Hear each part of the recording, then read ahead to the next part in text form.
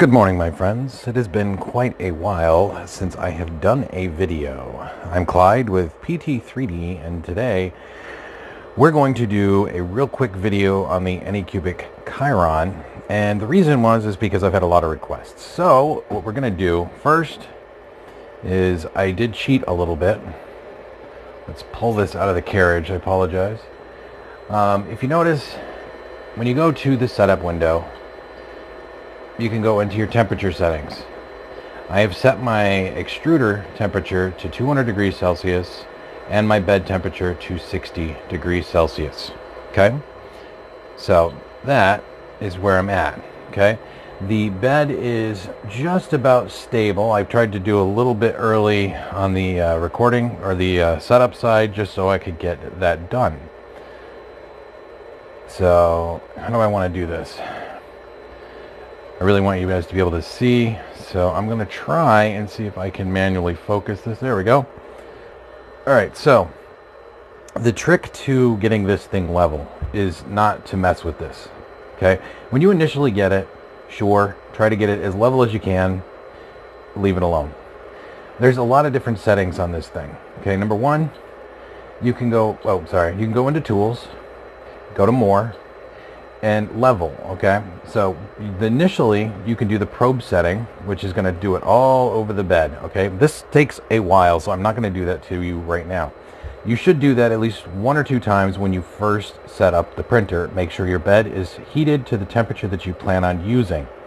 I do PLA of different forms, so the nozzle temperature really isn't going to make a difference. It's not going to affect your actual leveling. But what will affect it is this. This is a very large build surface. With a large build surface, you have the chance of things going wonky really fast, because instead of just a small area that's slightly out of level that you can fix real quick, you have a huge level that you have to check. So you could have blemishes in your bed, okay? So anyway, what you can do, alright, if your bed is not level to your satisfaction, I will show you a trick for that. So give me 1 second. Let's do this real quick.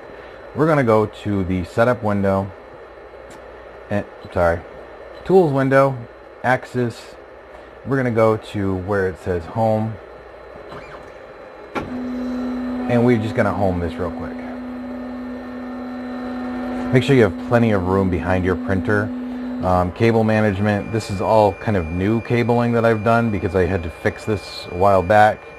So the wire gauge is a little bit heavier, so I had to actually use silicone wire to make sure that there's enough strain relief built in.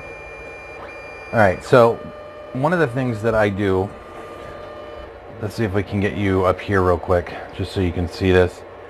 I need a better angle, because I want you to get the full, okay, there we go. So on the printer, you see these 2 lights, okay? There's a light over here, and there's a light over here. These are your, what are they? Not capacitive sensors, but they're touchless sensors. So they use magnets and stuff. What you can do is, let's see. What do I want to do here? Let's move our axis. Well, here, we'll just do this real quick. Let's see. Move our Z up 10. Move our Y 10. Move our X. Okay, so now we're going to rehome this real quick so you can see. Watch these lights.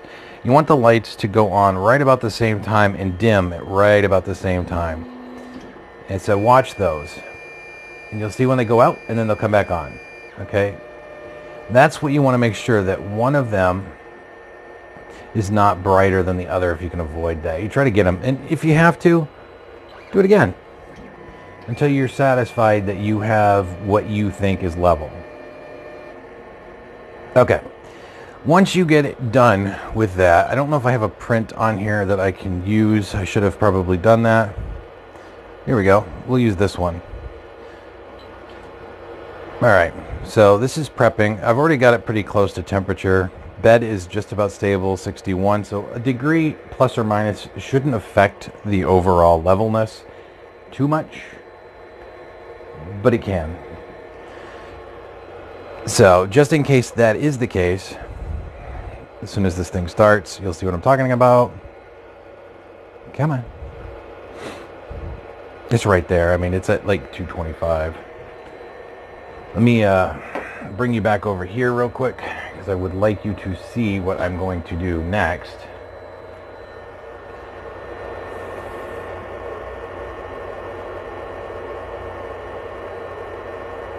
Come on. It's got to hold that temperature for just long enough, the trigger. Alright, so now it's going to go and it's going to start printing, right?